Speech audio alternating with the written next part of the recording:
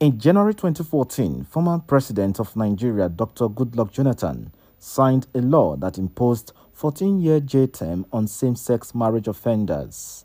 Ekpan police station in Uvwie Local Government Area of Delta State was packed with friends, family members, and an associate of suspects who were arrested by the police in connection with same-sex marriage.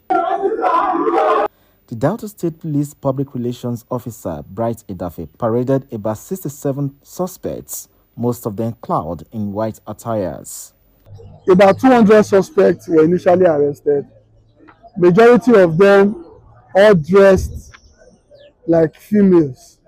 The command spokesman said that on the 27th of August, men of the divisional patrol team attached to Ekpan Division intercepted a male cross-dresser who claimed to be an actor. He said upon interrogation, the cross-dresser confessed that he is a member of a gay club and that he was on his way to join his fellow members for a gay marriage ceremony.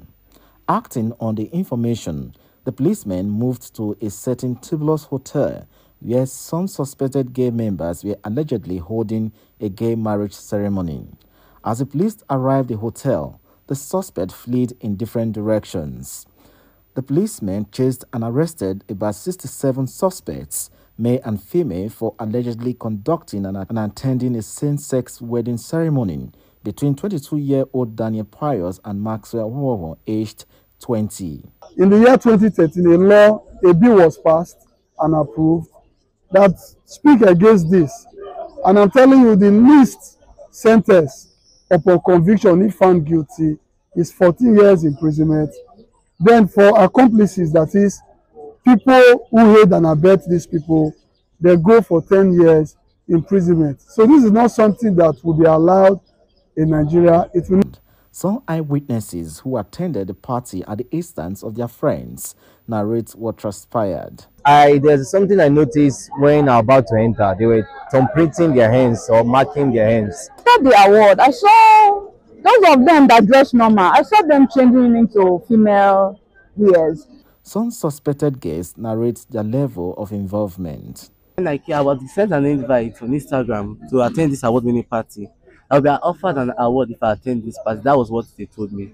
I'm so regretted, and I'm so disgraced with my family. But the small don't know about that I'm a gay. I also regret. Delta State Commissioner of Police Wale Abbas advised members of the public to assist the police uphold the moral standards of the society by being conscious of the environment and never hesitate to provide credible and prompt information that will aid the force deliver on its mandate. Austin Azu, ITV News.